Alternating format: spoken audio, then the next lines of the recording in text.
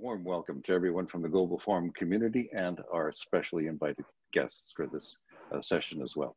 It's the seventh in a series of these virtual learning discussions, and we've talked about several topics about transformation and very experiences from companies. This one is a part of that sub-theme, transformation, except the touch here is also personal transformation. I wanted to say right away that Michael Hagemann is in no relation to our previous discussant, Bonnie Hagemann from the United States, who spoke about her book on vision. It's entitled Leading with Vision, the leader's blueprint for creating a compelling vision and engaging the workforce. I think we all enjoyed that, and that is available, as Michelin has suggested and mentioned, recorded. So if you feel you'd like to go into that topic and see the slides that were used, you're more than welcome for that too. Well, as I'm very delighted to, of course, welcome Michael Hagemann. Every Global Forum always has a session, a panel session by authors from the Global Forum community. And you probably remember Michael in Paris from the 2019 24th Annual Global Forum. And then he spoke about his German language edition of his book. And today, he'll talk about his English language book, which goes a little bit further, and which was just published this year in 2020. So it's very actual. Michael is a very special person, and his background is very unusual for having already for 10 years been in charge of change and transformation at DHL, one of the largest logistics companies and one of the largest companies in the world. Some would say even the most global of all companies, present in all 220 plus countries and territories around the world. With an employee, I think Michael, if I'm not mistaken, about 550,000 people today. Yeah, that's right. Mm-hmm. And in 2019, the annual revenue was something like $74 billion US. So I'm very happy to also introduce Michael to you, for those who don't know him, because his background is so unusual and his approach is very distinct. Probably one of the best books I've ever seen on change and transformation, because it's fundamentally about values, about human values, about ethics, as well as the how-tos of transformation. In fact, there's even a toolkit in this book that may be particularly useful to many of you as well. So Michael, to my mind, is both, I would say, a reflective practitioner, an intellectual in his own right, and clearly someone who is always concerned about helping people and organizations around the world. And you won't be surprised if I tell you that his background follows this general thread of being helpful to everyone. He started out as a Catholic priest for many years, and then in charge of the academic international adult learning part of the Catholic Church. He had what he said at that, well, a little bit later, a kind of personal reorientation, or what we would call a personal transformation. And he decided to broaden out to be a consultant, a learning consultant to many companies, and of course to NGOs and other organizations concerned about the transformation and change of people and creating organizations fit for people and fit for purpose. Then after this brief interlude, I guess he was tempted to go into the business world, took an MBA, and then became a member of the Deutsche Post DHL team. And now, as I said, for 10 years now, personally experiencing and helping others go through personal and organizational transformation. I'll go into no more detail than that, Michael, to make sure you have more than enough time to enlighten us about your personal and also the business transformation that you have lived through and are now sharing. Thank you for being with us, Mike. Yeah, thank you very much, Yuri. I'm always embarrassed when I get so much of praise beforehand. So I would say, let's wait. And after the hour, then you can judge again what it is. No pressure. There's no pressure. That's okay. Exactly. Yeah, thank you very much. Yeah, I believe everything is said about myself, and I'm actually talking in the next couple of 45 minutes perhaps, not only about the business transformation, but as well about the personal transformation, because I believe that this is really something that concerns everybody. And as Michelana, I thank you as well to you for the nice introduction mentioned already. Yeah, it would be good to have at least by the end or at the end a very vivid and interactive discussion. It would be very good. I would be very delighted. Thank you. Okay, good. So what is it? So hopefully you can all see the screen. Yeah, does it work? Just to check. Yeah, okay. Actually, very good. So and you can hear me. I can see this. Okay, thank you. So what we are talking about today about is so why transformation matters. And there right at the beginning, I would like to mention there's something. When I was talking previously to some people, they were saying, look, Michael, what is it you are talking about? Trends, about changes, about transformation. What is it actually? And I reviewed a little bit the definitions, and I found that what we call a mega trend is kind of a general direction in which something is developing, whereas changes rather make or become something different. And then the actual Oxford Dictionary is saying about transformation, it's a complete change in the appearance of character of something or someone. So I believe there are a couple of overlaps that we are going to see here, but already right from the beginning on that we know what we are talking about. Yeah, look for instance at the World Wide Web. To me, this is something. It's kind of, it used to be a mega trend, so it's already established. But a change would be a change. How do you get information?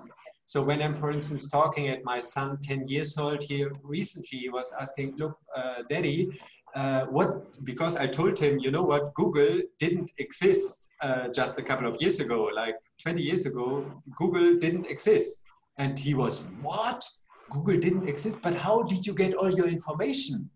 And I said, okay, there were something, we called it in previous times dictionary. And I show you something. Yeah, I have still a lot of dictionaries. And you know, this is just, it's 10 years or 15 years, so it's very fresh. Whereas when we talk about transformation, this is even something more, something bigger. And I take always the example of the phone. Yeah, it used to be a landline phone. And what was the phone for? The purpose of the phone was calling. Today, again, if I'm asking young people, so what do you have there in your hands? Nobody is telling me this is a device to talk to somebody or to ring up somebody, to phone somebody. No, what I have in my hand, oh, that's a camera, that is something that is helping me organizing my life. I know where to eat, where to travel, I know how to pay, etc., etc. And this would be, for instance, an example for a transformation. But I would like to ask you to do something differently, perhaps to previous forums. I would like to ask you to take a piece of paper and a pen now, because I would like to invite you to do a small self-assessment. So if you don't have it, would be nice just to get a pen and a piece of paper. Perhaps you need to stand up and get it somewhere. A question in between, can we unmute the participants? Because I believe that some are very, yeah, I believe that's okay. Thank you very much. So once you got there, the piece of paper and the pen, I would like to ask you a couple of questions about your personal agility between the scale 1 and 5. So 1 meaning not at all, and 5 would be very much. And just, we are reading the sentences and you are just writing down question number 1, and then you give your personal rating between 1 and 5. So first question, if you are asked to do a job you have never done before, you feel excited about the opportunity. Is it not at all, or absolutely, or something in between? Just write it down, something between 1 and 5. And the same for the next question. The last time you were faced with a major change, professionally or personally, you felt stressed and worried about it. By the way, there's a human tendency always to say, I'm the king, I'm the best. That's just an overestimation of ourselves. Yeah? This is not only for leaders. You know the story, if you ask leaders what they think about their leadership, yeah? More than 90%, 97% of all leaders say, I'm the best leader. If you ask the employees about their leaders, what do you think about the leadership? It's around how good they are. It's around 30%. So it's a huge gap. But that's not only for leaders. The third question, you are known for your sunny and happy disposition. Yeah, rather look at the half full than the half empty glass, as we say in Germany. I don't know if this is an international saying. So the fourth one, you always make the most out of a negative situation and find good when others don't. Yeah, please think about something what was perhaps really bad. Yeah, you are coming to a hotel and it's full of spiders. Yeah, what is your reaction? Are you saying, wow, that's very interesting, I'm in a zoo here, or what is your reaction? Number 5, I'm exaggerating a little bit. Number 5, you believe there is something to be learned in from any experience. So it's something really very deeply in yourself, yeah, that you always can learn. I could tell you stories a lot, but we don't have so much time. So you sometimes struggle coping with and controlling your emotions. Yeah. If you are living with a partner, think of situations with a close one, because usually this is something where we are as we are. So we are not playing a role or something. Yeah. 7, you approach all ideas with an open and intrigued mind. Again, is it not at all, or is it fully, or is it something in between? 8, you enjoy experimenting and experiencing new things. Is it rather a 1 or 2, 3, 4, 5? Question number 9, you often neglect the basics of life, not enough sleep, not enough food, not enough self-development. Yeah, we call this basics of life. And question number 10, if it isn't broken, you don't think it should be fixed. Rather not at all, or rather very much. So hopefully this wasn't too fast. So perhaps I can only see a couple of you, but I believe that most of you, yeah, you are done. Okay, yeah, thank you very much. And you are not getting the results now, you get them a little bit later, okay? Hopefully you are okay with that. Because what I would like to do now, we are coming back to this in a minute, talk about why does transformation matter? Yeah, and let's look a little bit at a couple of mega trends that we have that lead to bigger transformations. For instance, globalization, not very surprising, but that the world becomes a small village. I believe there's so much of transformation in it. I was just today in the morning, I was reflecting about, it was even my parents and grandparents, when they were starting a journey to a bigger city, like 40 and 50 years ago, it was like a day-long journey, and this was very exciting. Yeah, today it is, where are you going to shopping? Are you flying to New York for the weekend, or what are you doing during the weekend? Yeah, from us and for us in Germany, it used to be before COVID-19, yeah, from Germany to go shopping to London. Yeah, very interesting. It's like the neighborhood. Digitalization, yeah, of course, very clearly, we have already talked about this. Yeah, this is transforming the overall environment. So, and just to take one thing, today we have job descriptions, yeah, digital job descriptions, where the job even didn't exist 5 years ago. This is absolutely interesting, I believe. Demographization. We have an aging population. Yeah, just 200 years ago, I've reviewed this, it was around 36 years, yeah, the life expectancy. Currently, I believe it's around 80. The women are a little bit better off than men. I don't know exactly why. And the expectation in 40 years is already that it is more than 90 years.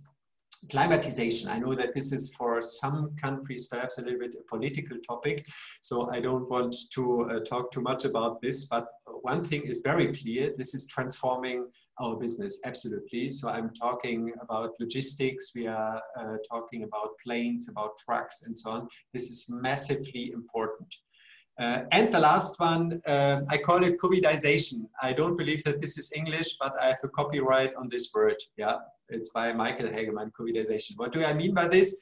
So COVID-19, I believe, increased the speed of transformation massively. And I would like to give you an example from our companies. So from DPDHL, by the way, I'm responsible for all change and transformational topics, sitting in the, or being in the center. So in Bonn is our corporate center, and yeah, being responsible for our major transformation. So what we have seen, especially in the German market, but it was worthwhile, is a male decline, yeah, by 50% within a couple of weeks. Yeah, 50% male decline. This used to be like, there used always to be a decline by 3%. Sometimes this was a very bad year. It was 4% decline. Yeah, and now within a couple of weeks, yeah, 50% decline. Whereas a parcel increase, yeah, by more than 100%. Yeah, we used to have 5 to 6 million parcels. This increased to more than 10 million parcels a day. Yeah. 10 million parcels a day. How do you cope with that was the question. And what we have seen is we needed immediately to hire more than 10,000 people. Yeah, this is a question of transformation. How are you doing this when the frontiers are closed? Yeah, there is, you cannot fly them in. You can't even drive them in from Eastern countries. Yeah, this is kind of really a transformation where we really needed to look at what we expected, where we expected to be in 3 years, that it is already now coming within a couple of weeks or months. I would like to share with you this famous, did you know? You can find it elsewhere as well. We adapted it a little bit. Please have a look at that.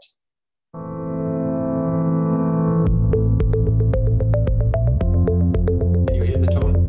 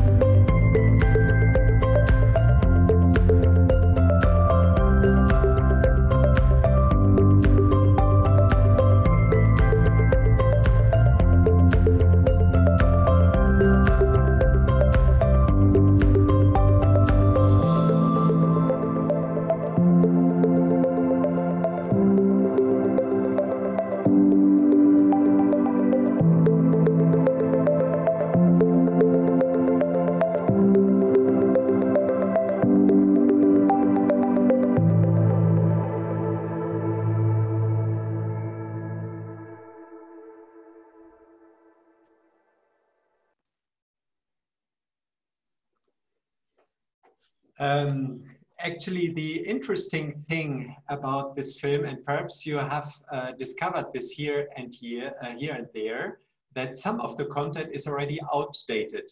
And on purpose, I have left this in because it used to be outdated like every 4 years, every 2 years. So for instance, that Facebook, if Facebook would be a country, it was just a couple of years that it must be the third biggest. It is now since a year or since 2 years already, it is or would be the biggest country in the world. Yeah. Or I've looked at another number, yeah, the number of monthly Facebook users, it was like 800 something million.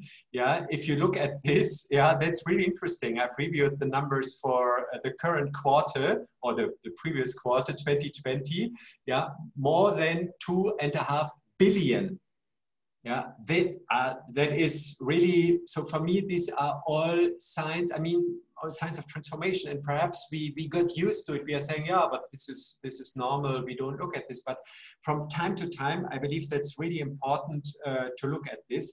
And one other thing is where we can see how fast the world is changing and transforming is the World Uncertainty Index, yeah, where you can really, there's a measurement behind it, a lot of people are questioned and assessed, and there you can really see, yeah, that people feel more and more uncertain, which leads to other crises as well. But here at this presentation, I'm not talking about this so much.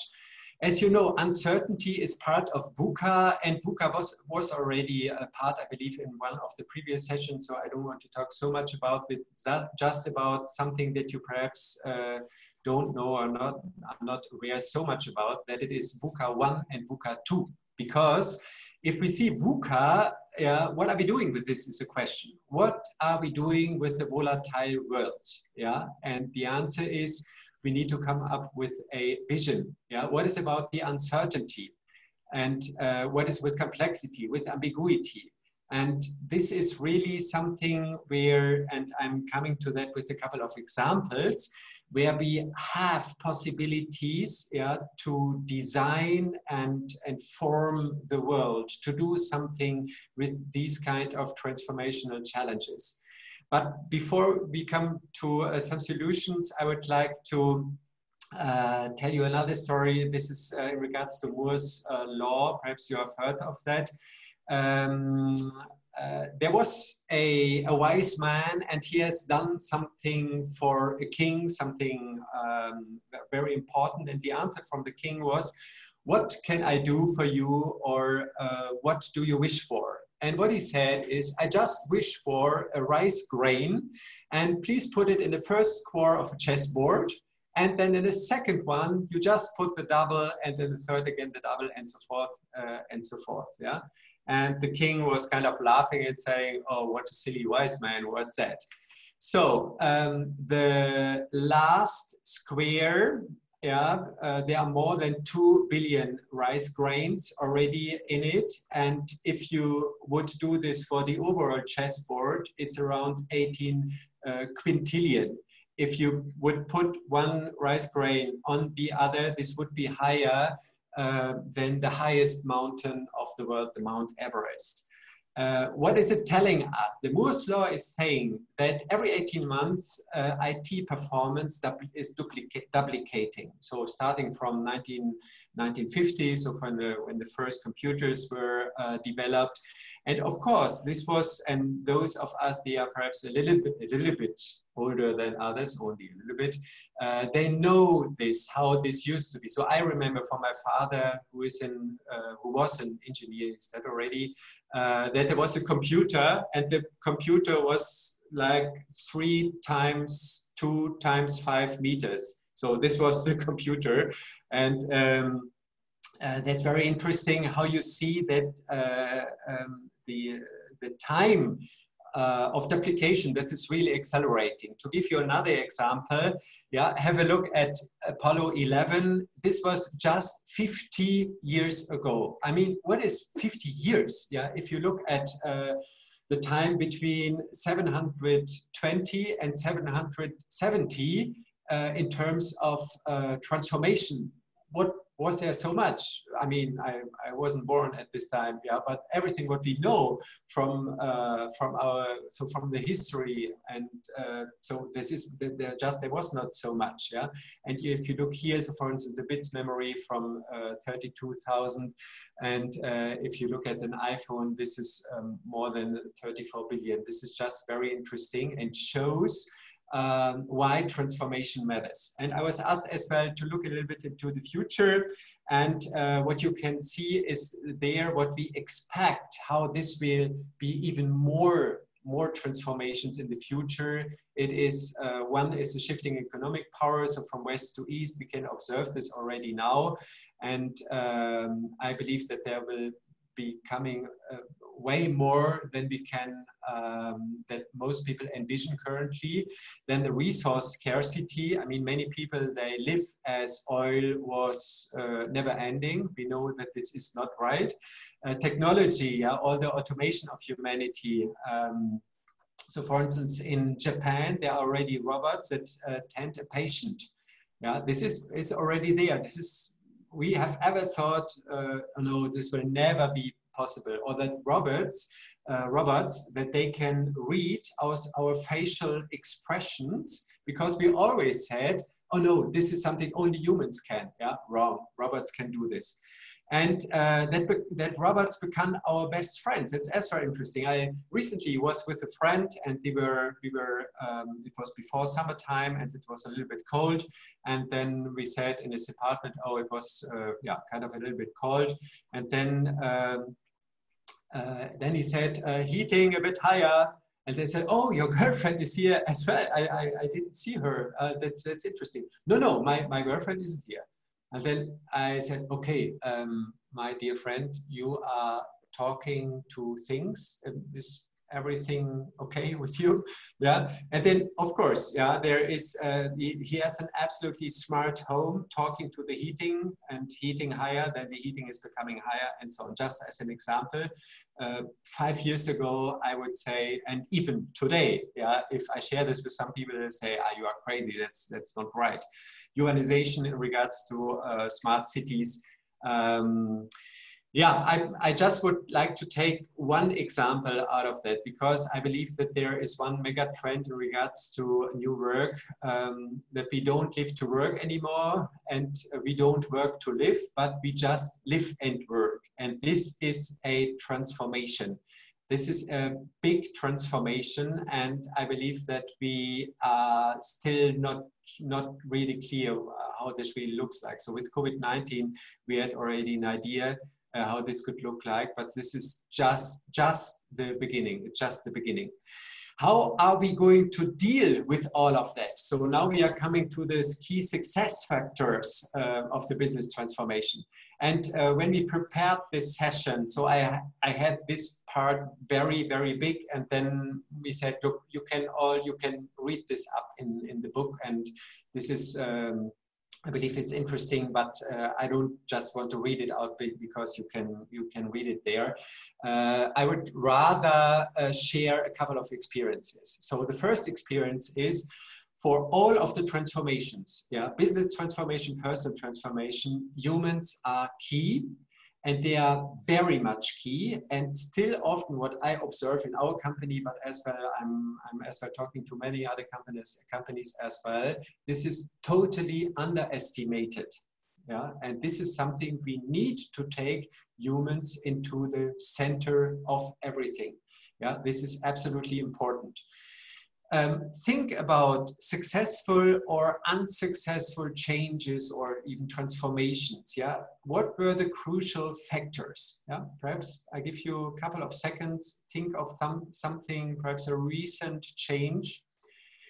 The structure of MIC, yeah, mindset, infrastructure, capability. It's a very easy structure, and this is really on purpose. So we had a CEO. He's retiring, I believe, in the close future, and he always introduced the topic of simplification. So make it really easy. Ask easy questions. If there is a change, transformation, what are we doing with the mindset? How do people think? What do they want to? How do we motivate them in terms of capabilities? Are they able to do what they should be doing? And do we have the right infrastructure to support it? And I'm coming in a minute to that.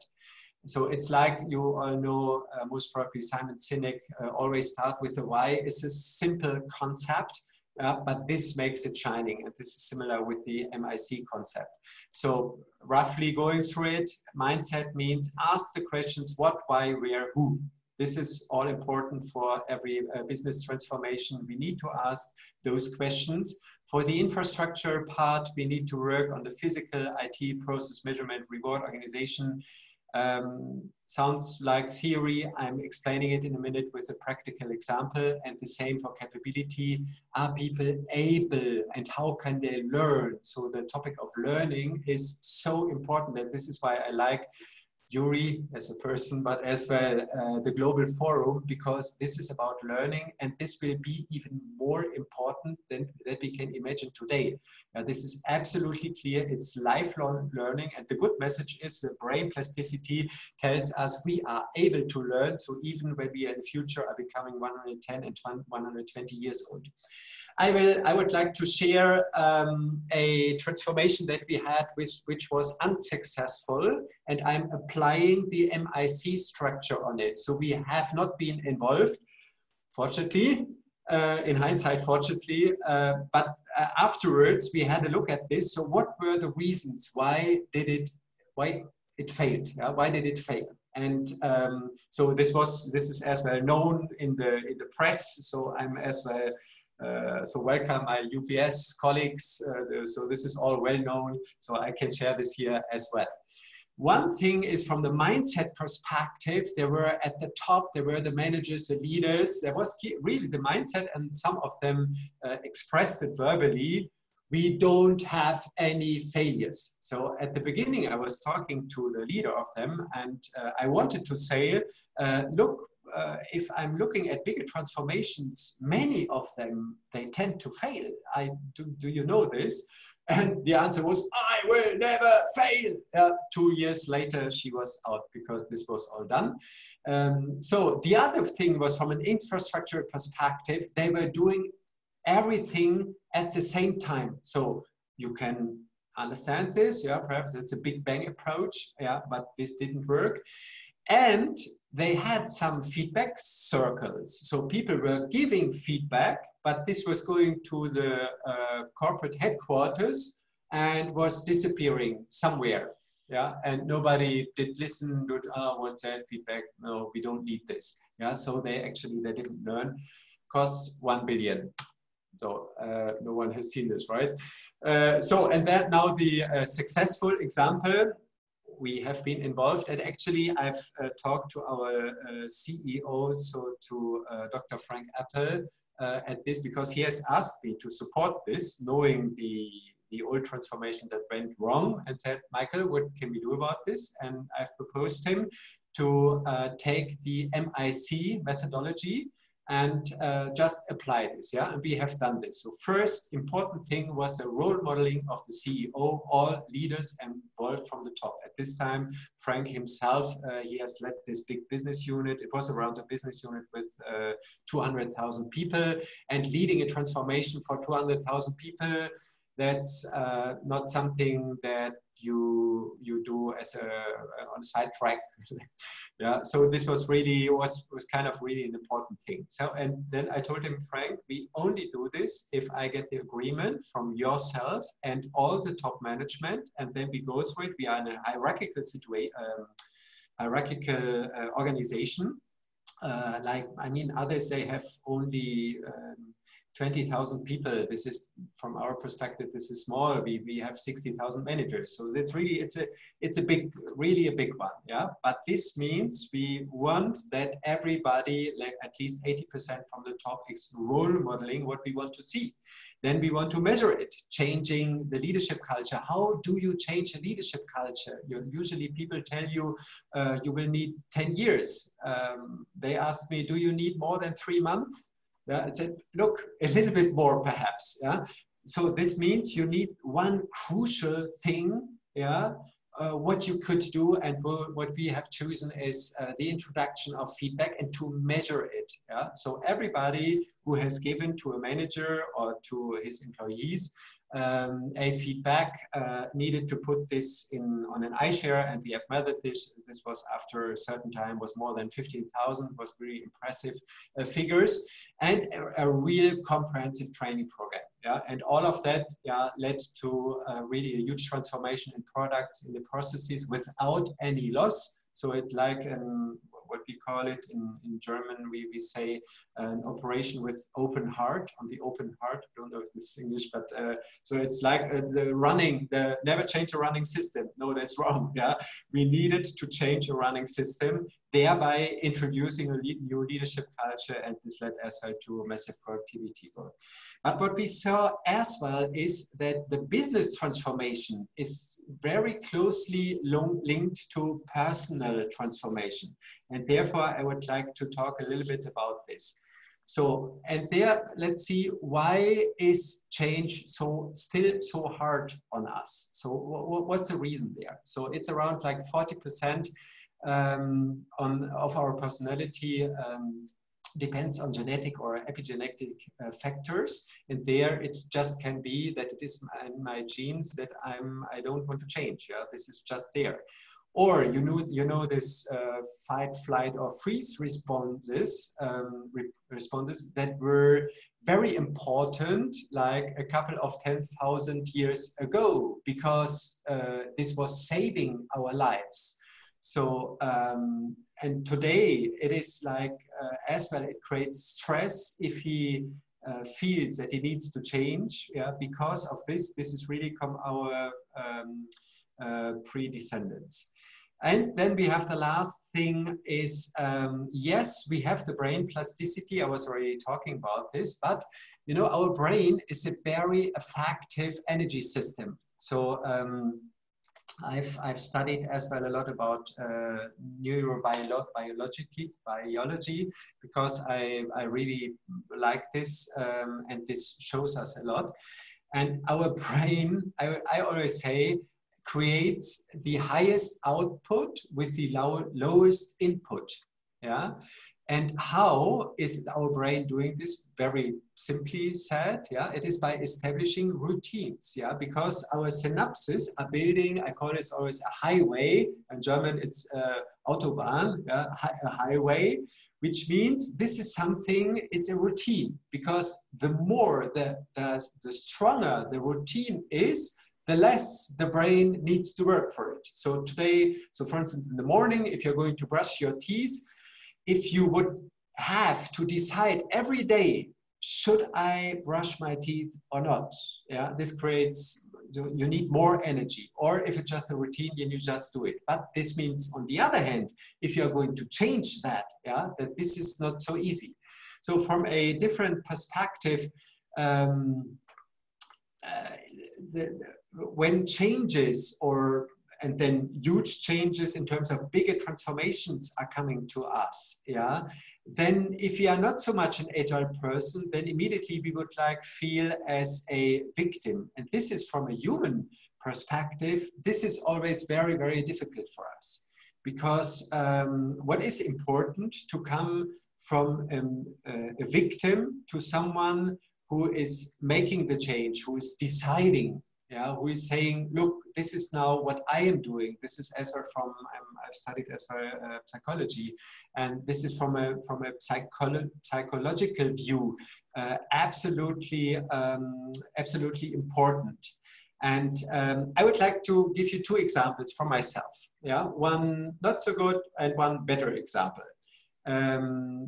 Oh, unfortunately, it is not here because it comes, I believe it comes later. Then I go ahead with this one. The answer is how you are dealing with this. There is a concept from Professor van Dam, who is professor in the Netherlands, what she calls individual change adaptability. And there's a cognitive, affective, and behavioral adaptability.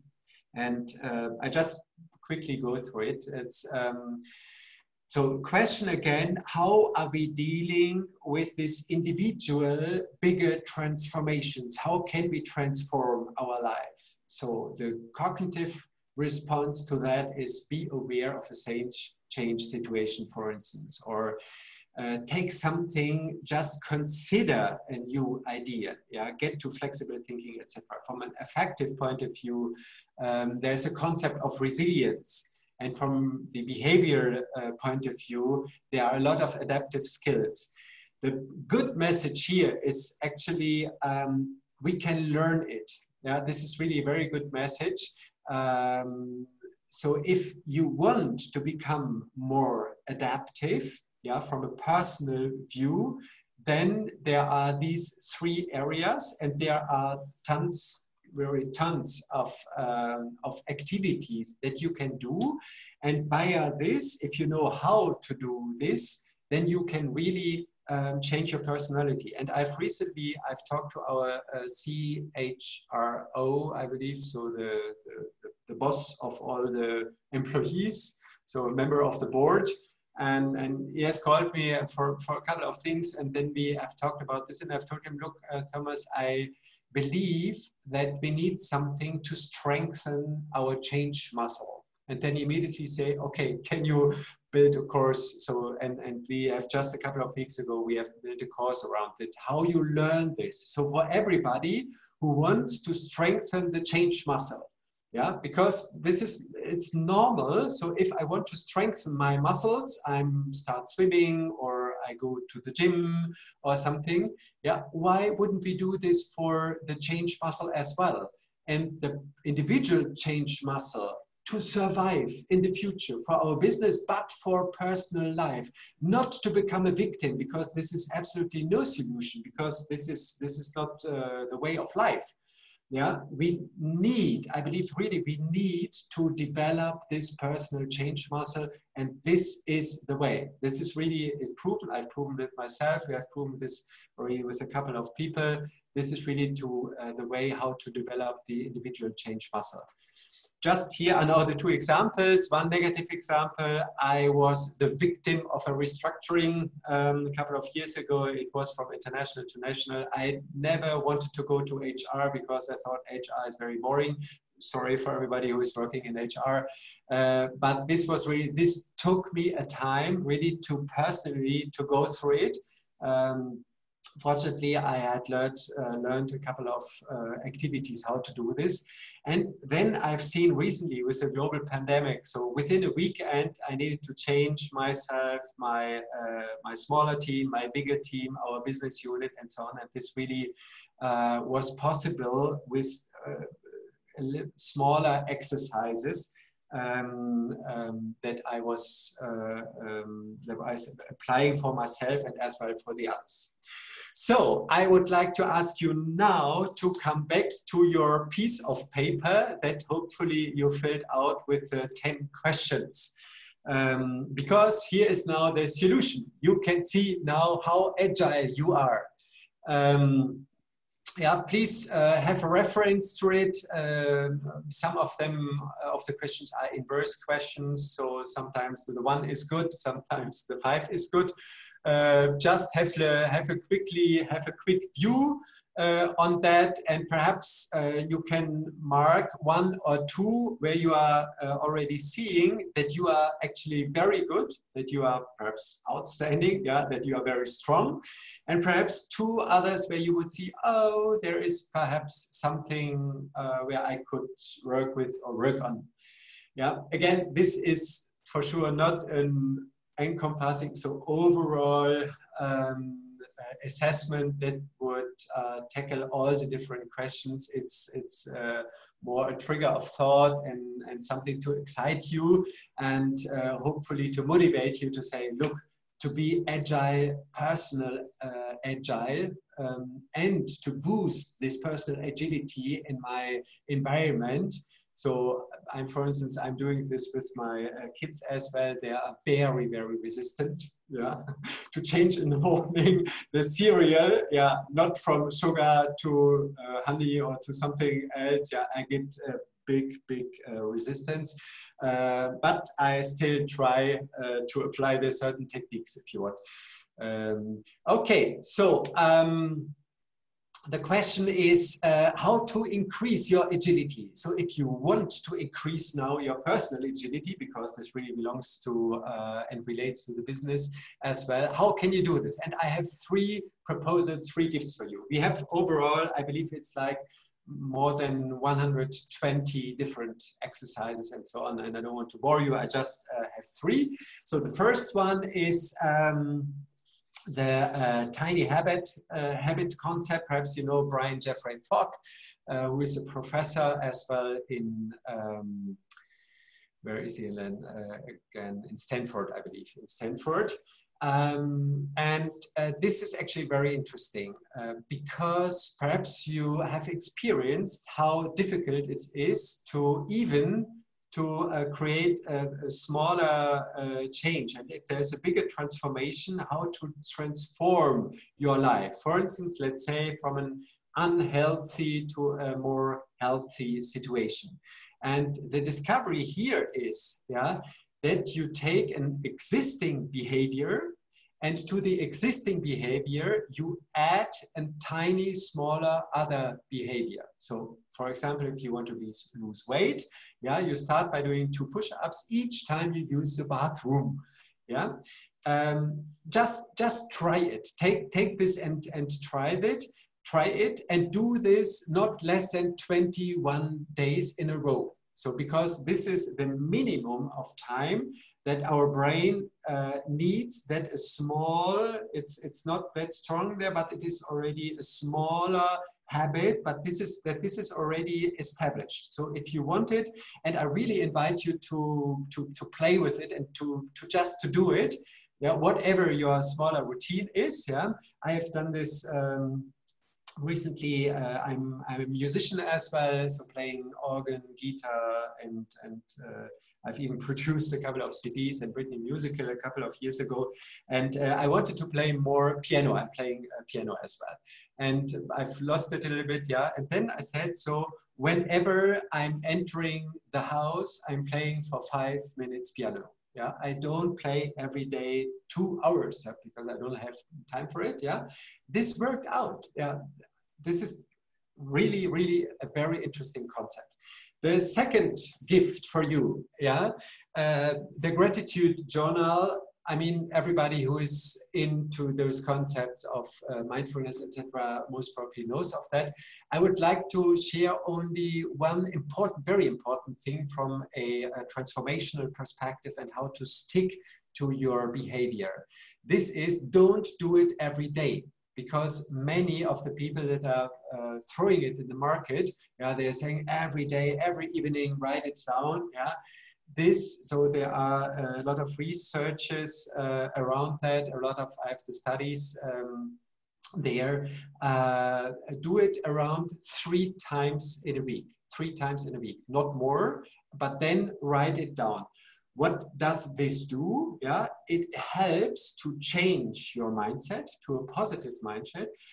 What does a positive mindset do? It rather looks at transformations and smaller changes that are coming on you as opportunities, because you just have a different view on it. A small thing, but very powerful. And the third one, this is as well, it's a final gift here, a very simple tool.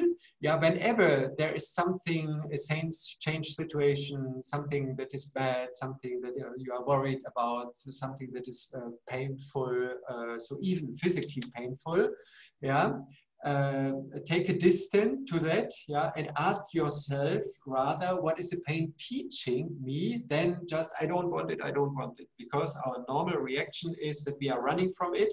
And the point here is that I'm rather, that I'm saying, look, the pain or the situation, what it is, I put it somewhere and I'm going in a kind of discussion. What are you telling me? Yeah, and they're making a learning experience out of it. So this was just the small a small gift. And as I said at the beginning, I wanted to talk about the overall why transformation matters, why it belongs to each other. So the business transformation, and we are talking about the key success factors of business transformation. And again, you can, if you are interested in the details, you can read it. I've shared a couple of examples, business examples on this, then how this is linked to the personal transformation, because this really, really belongs together. And more, I believe, and I see this in all the companies, that they are really starting those, we call it change agility, but this personal change or personal transformational journeys, how to do this with the employees. And yeah, at the beginning, some smaller gifts for you. And I'm very interested in getting your feedback, but as well in an open discussion. And if there is any learning, we have so many people, so much of knowledge here, so many knowledgeable people. If there's anything else, please throw it here and let's discuss. And thank you very much that you listened to me. Yeah, thank you very much, Michael. We are at 45 minutes almost of the entire hour that we have with you. Thank you so much for those insights. And I see that if you'd like to ask a question, please either raise your hand or put it into the chat. And I see it's on a first come, first served basis. And Dan Nornberg from Germany, one of our previous presenters on the Valid discussions a few months back, he has the first question. Go ahead, please, Dan. Just a second, I'm coming back. Well, and by the way, Michael, I love the gratitude journal that you shared. That was fantastic. And the rest of the audience doesn't know, but we had a wonderful, Michael and I had a wonderful conversation last week when he was going down the Autobahn at about 200 kilometers an hour. You know, so it's just amazing. And I said, can you drive and talk at the same time? And he said, you mean I should drive faster? I said, no. But Michael, here's my question. I mean, you know that I'm, for lack of a better word, I'm obsessed with the organizational unit as the executive team and the strategic leadership team. That's my focus of analysis. And my feeling is that most of the time when we talk about change and transformation, we often talk about it on either an individual basis or an organizational wide basis. And I just wanted to know, have you and your group done any experiments to see how could you use, you know, senior leadership teams to become both the masters of transformation and then to become the mentors and multipliers? So, you know, initiatives really specifically designed, almost like set learning for these senior teams. What's been your experience or your thoughts on that? Yes. So there are, we have really some good experiences in our company with that. So I'm not responsible for that. So that's a different department and somebody else is responsible for it. But this is, so thank you for that. This is really a facet that I was not talking so much about this. So not only the individual and organization, but as well in teams and groups. I believe that we just need to complement this, and actually I believe that's even necessary. Yeah, that's really necessary to integrate this. And because this makes it really stronger. It's not only the one individual, but as well looking at the overall group. So I can only support this and say, yes, there are some experiences. I recently came across of Simon Sinek again. He shared a story because he was asked by a company to set up a new training program. And then his answer was, look, I could do this the old-fashioned way, but I'm not doing this. The way how I am doing this is I'm setting up the first pre-training day. It takes place on a Saturday, yeah, and you do this on your leisure time. Yeah, and we invite managers just voluntarily who is interested, who wants to come. Yeah, and then we ask them to voluntarily contribute and that they together with us set the overall training program, that they set it up. Yeah, that's a very good idea, I believe. And from the around 100 people that were invited, 25 showed up. And the funny thing was that he even said, okay, there were still a couple of people that are there, that were there because I believe they needed to be there. Yeah, but most of them, like 95% of them were really, they are very much engaged. And after that, they said they really wanted to contribute, yeah, without more money, with spending even private time. But they were asking, can I please contribute to that? Yeah, and I found this very interesting, and I can only say, and with your what you have written in your book as well, Dan, this is absolutely, everybody needs to read this. This is it's very good, and yeah, let's integrate this there. Very important. I would say thanks for sharing that example. I'm going to look for that now, and I think what you've described, you know, you basically, Simon created an atmosphere, an invitation for ownership. Yeah, he invited the people to come on Saturday, and if you went, then you owned that. And that's a great. Thanks for sharing that. I wasn't familiar with that example, and I appreciate that. So thanks for the insight. Yeah. Well, I'm watching the time here too, Michelina. How are we on the time? Since you're the boss here, tell us. Are we getting close, or do you want me to summarize, or can we take a few more questions? So I think we'll move to summaries. So we just want to be mindful of our time boundary here. So we're at 57 minutes of the hour. So please go ahead. Okay, I will summarize extremely quickly. So as I wrote in my foreword to your book, your English language book, Michael, I think we've seen here something really special. For example, even in the discussion about mindset, I wrote that you incorporating purpose, spirit, soul, and intellect. And we've rarely seen that, where values are at the foundation of every transformation, be it personal or organizational. I wanted to thank you for that. I know we didn't have too much time to talk about that important piece, but please stay tuned for further discussions, and I'm sure Michael will be joining us. And if you have any further questions, I guess, Michelina, you'll explain how that can be done. So on behalf of everyone, Michael, I'd like to thank you. Thank you for all the participants. Thank you for speaking to our UPS special guest today, for speaking with people from India and all around the world in our community of practice. Thank you. Thank you. Michelina, it's all back to you. Thank you. Perfect. Thank you. Yes, thank you so much, Michael. You know, I definitely, you know, the takeaway, you know, in how to increase your agility, and I love that you gave, you know, things that we can practice. So tiny habits, gratitude journal, reframing. So just something very tangible that we can hold on to and walk off with some great new practices. On behalf of the Valid team, thank you, Michael. Thank you so much for everyone for joining us today. Please be sure to check the Global Forum website as well as your email about the upcoming presentations. And just to kind of put in your mind, they'll be the third Thursday of each month throughout this calendar year. But coming up next month, we'll have Karen Hanna, who I saw is on our session today. She'll be discussing her new book, Talent Trouble, How Leaders Can Quickly Harness Trouble and Unleash Talent to Deliver Results. In November, I'll be giving a talk called Hacking the Future, Learning and Instruction in the Area of COVID-19 and Implications for the Future. And for those of you who are know anything about MIT, we're all about hacking.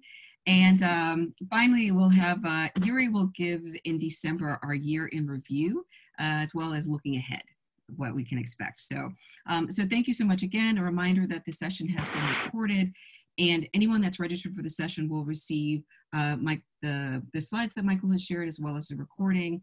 And if you have any feedback for us, please feel free to be in touch. You can reach out to us individually, or again, valid@globalexecutivelearning.com.